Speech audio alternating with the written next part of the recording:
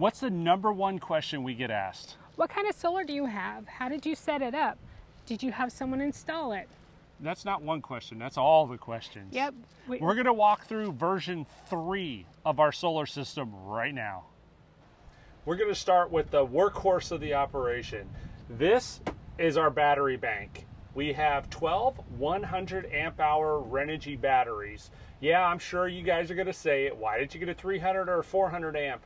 At the time, this is what we had. The price was right. We couldn't pass it up. So we have 1200 amp hours of battery, and they're run in series parallel. So they're set up so you have 3 batteries together and then 4 banks of batteries, which each 3 is sent to its own disconnect.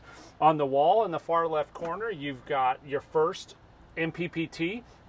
That is a 150 in the far left corner, and you'll notice that the wire runs up the wall and out to the left. That is for our deployable. So we have portable deployable solar panels that we put on the ground. They're 300 watts each, so 600 total. We run it off the one MPPT. The one in the middle is a 150/70, and that one runs our 200 watt solar panels that are on the roof. We have 5 of those, so 1,000 watts on the roof. So if you're keeping track, that's 600 on the ground, 1,000 on the roof. The big one on the right, the 150/100, that MPPT runs our 320 watt panels, and we have 4 of those on the roof. So total solar array is 2,880 watts on the roof and 1,200 amp hours of battery running through 3 MPPTs. I'm sure you're wondering, what's this little piece? I haven't talked about it. This is a battery protect is what it's called. Victron makes these. We put that in when we had the Renogy set up. We had a Frankenstein solar system to begin with where we had components from both. You can check out the video at the end for that. So that piece is redundant. Our Victron inverters now do the battery protect, so we don't have to have it, but since it's already wired in and it works fine, it's just a redundancy. And why we have a battery protect is so that we never overdraw our system, because we're using all lithium batteries, and if we go too low on our voltage, we lose everything because there's no separate battery for our system. The whole trailer's inverted through this. Now, this little piece right here is called the RUVI, R-U-U-V-I. This little puck is a temperature sensor, barometric pressure sensor, humidity sensor, and it tells us if there's movement, which with a Rottweiler running around in here, there's always movement. But this is Bluetooth connected into the Victron system. We have 3 of these set up on our trailer. We have one in the battery base, so we don't have to worry about it getting too cold. We can monitor. Lithium batteries don't like to be below freezing, so we put that in there so we can measure both really the temperature and the humidity. We put one at the front pin box so that we can measure outside temperature, and then of course we have one on the inside of the trailer for Cali, and that's what we named it, Cali. And that way we can see what the temperature and the humidity is on the inside of our trailer. So as you can tell, we taken our entire front battery bay, our entire front bay for batteries, which usually this is where you would have either the factory inverter or you would have a generator. Our trailer didn't come with any gen prep whatsoever, so we had this beautiful area that we were able to upgrade. As you can see, this has worked really, really well. We've had this system in, this version of this system in, since I think it was July of last year. There you go. The boss has spoken. So July. We've been doing variations of the system and really testing it. We are very methodical to make sure we test our system before we talk about it, because we want to make sure, 1, we know everything about it, and 2, it operates the way we planned on it operating. So we're going to go around and we're going to show you the other side of our pass-through, which is this back wall, and you'll see the rest of our solar system. So I got to give Chris some props, because he actually took the solar class. He paid for it, took it, and built our system out. How do they say? Just like the hot rod world, right? Built, not bought. But there was a whole lot of buying going into the building. But for us and for Chris, it was important for him to understand our solar system inside and out, which is awesome. This is the brains of the operation. The other side is the workhorse. This is the smart side. So we use the Lynx distributor system. You see that here. We have the Lynx Smart Shunt. and then the distributor here, and then more distributor here. Well, the reason we went with this particular system is each one of these lines is fused. I love the ability to have it fused. We also, as we talked about on the other side with the batteries, they're series parallel. So each one of these disconnect has 300 amp hours of battery coming into it, and then we have 4 disconnects. We'll show that on the other side. This is our Servo GX. This is truly the brains of the operation. So this runs our Wi-Fi and our Bluetooth so that we can communicate remotely and know what the system's doing at all times. We decided to do 2 of the multi-plus. So we have 2 3,000 watt inverters. Realistically, they're about 2,400 watts each, which means that we've got about 4,800 watts of inverted power on our trailer, which we have 13,500 ACs versus 15Ks. So we can run 3 ACs as long as we stagger start them. We did put soft starts on all 3 of our ACs just to make it a little easier on the system. It won't shock it. The nice thing about the 2 inverters is that with the full sun like we have today, we can actually charge our batteries while running an AC. So we can run 1 AC as long as we have daylight. We can run 2 ACs and we'll draw down. But the nice thing is if we absolutely have to cool it down, we can quickly run all 3 ACs, but the batteries become a consideration. Now, coming across here, we did a thermostat in here, and we set it up with automation. So the temperature sensor is right inside above the Victrons because we want to be able to keep an eye on it. I don't want it getting too hot in here. I've got it set up so that if it hits 95 degrees, it turns on the fans. So we have 2 4-inch, very powerful fans. Those fans create negative pressure because we have holes in the floor of our pass-through because it came that way from the factory. So it sucks the outside air in and draws out all the hot air. And then directly below it, we've got our Servo Touch monitor. This is the little one, it's the 5-inch. And that way we can control anything we want on the system. It also works on an app, so we use it on the iPad and our iPhone. Having the full system integrated has been amazing because we can monitor, change, upgrade, do whatever we want to do right off of the system. In our propane bay here, we have some secrets. Let me show you. It's not a secret anymore because I'm telling you. So this is the other side of the battery bay. I told you that we have 1 MPPT dedicated to our deployables. That's what these are. So these are our solar cables or PV cables. This is a waterproof box, and then we have a 30 amp breaker in here. That way we can control our power going to and from our MPPT without having to shut down the whole system. We can shut down just that. We have the back of the exhaust for the 4-inch fans, and as you can see in the bottom, this is wide open. So we vent the hot air out of here. It works like a charm. It does. These solar deployables are amazing. They pack up light and compact, and they fold out really nice and easy. Yeah, and the nice thing is we have 2 different sets of cables. We have one at 10 foot, one at 20 foot. So if we're just going to be right next to the trailer, we'll do the 10 foot and we'll chase the sun. But depending on how we're positioned, we'll do the 20 foot and we can take them around to the other side. So they only take about 2 minutes to set up, and it gives us an extra 600 watts of solar charge capability. Really nice add-on for our system.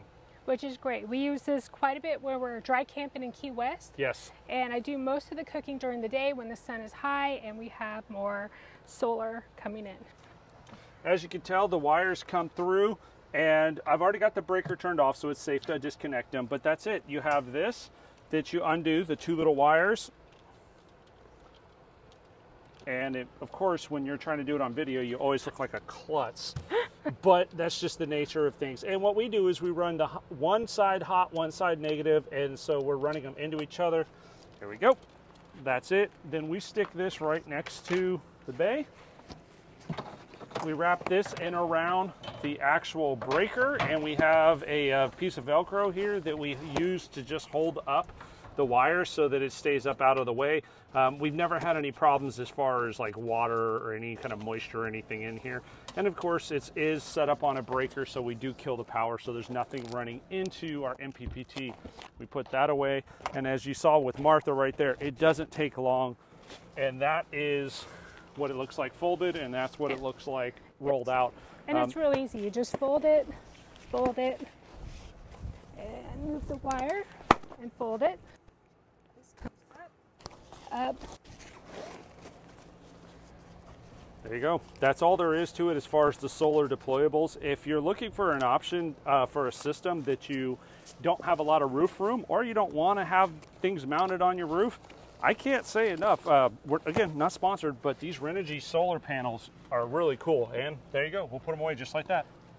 Another shameless plug for the Moride tray. This is where it's really nice. I can shove it out of my way and get to all my solar stuff. So as you can see, we have 4 battery disconnects, and like I mentioned, you have 3 batteries per disconnect, so 3, 6, 9, 12.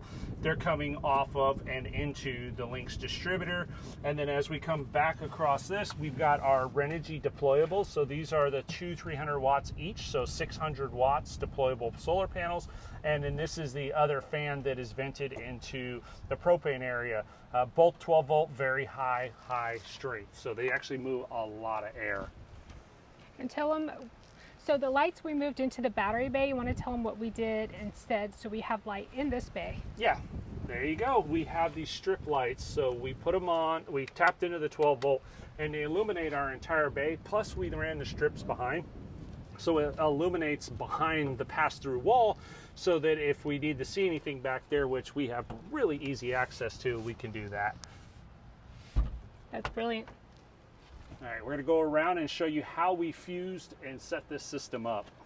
See my little pointer here? I wanted to show you. So these are the PV cables or solar panel cables coming off of the roof.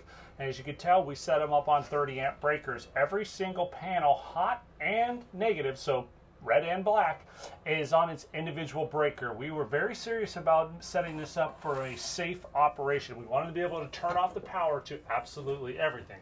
This is our 50 amp breaker. This is the 120 or the house power. So these are the ins and outs from the inverter. So you got line in, line out from the inverter. They go into the box, out of the box, into the breaker panel behind the wall. The nice thing, again, we can turn off every aspect of this. We've got disconnects on the battery. We've got breakers on every solar cable or PV wire, and we've got breakers set on all the power wires. So 100% everything is either fused or broke or both, meaning that it has a breaker and a fuse. Nerd alert, I'm going to summarize this for you. You ready? So we've got 2,280 watts of solar panels, which is an ideal world that doesn't exist. That's about the most you could hope for in a perfect world. We have 12 100 amp hour batteries, so 1,200 amp hours. We have 2 3,000 watt inverters, so our whole trailer is inverted, and again, reality is about 4,800 watts of actual usable power. Now, all that means nothing. You know what matters the most? Happy wife, happy life. How do you use the solar system? I use it to my advantage. So I use on my baby Traeger, my air fryer. I do most of my cooking during the day when it's sunny out, just to maximize all that. From my perspective, where it matters the most is I can run the bedroom AC all night long when we're at a Boondocker's Welcome or a Harvest Host or we're dry camping, so we never have to worry about killing our batteries overnight, and we can stay comfortable because us two plus Callie are always in our bedroom. Yeah. Another big thing that we didn't touch upon, a big reason why we did switch the Renogy components out for Victron, we couldn't dial down safely. Yeah, the nice thing about the Victron components is we went to the CrossFit Games this year. If you haven't seen it, check out that video. And we were on a 30 amp site. The 30 amp site, well, of course, only has 30 amps. Our system is a 50 amp. So we could go into the Victron, turn it down to 27 or 28 or 30 amps and not overdraw the power coming from the grid. In our case, the cable was my concern, right? If you're trying to draw 50 amps to a 30 amp cable, those things don't compute. So having the ability to really draw down the system and control our input, if we want to go all the way down to 15, we can and plug into a house. That's awesome. Yeah, no, I think that's amazing because we want to make sure we're safe. Chris can control everything and monitor it by an app. Wow. Yeah, between this and then having our AC system set up with the micro airs, we can turn on, turn off, we can adjust the temperature, we can run high, low.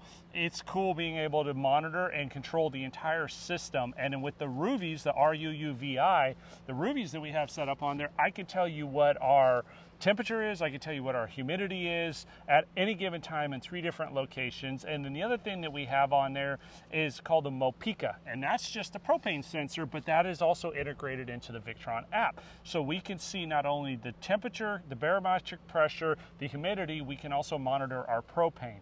Now some of this is probably probably overkill, and you're probably like, yeah, whatever. But I warned you, nerd alert. So what do you guys think? Let us know down below in the comments. This system, we've been testing it and trying it out for months. It's been a process, evolving and trying out new accessories. Changing components, making sure everything works the way we want it to. And it fits our lifestyle perfectly now. And we're going to do a future video of 10 reasons why you don't need solar, which is kind of counterdictive because look at the monster we have. Most importantly, give us a thumbs up, like, subscribe. If you haven't subscribed, please do it. This means the world to us. And most importantly, enjoy every moment.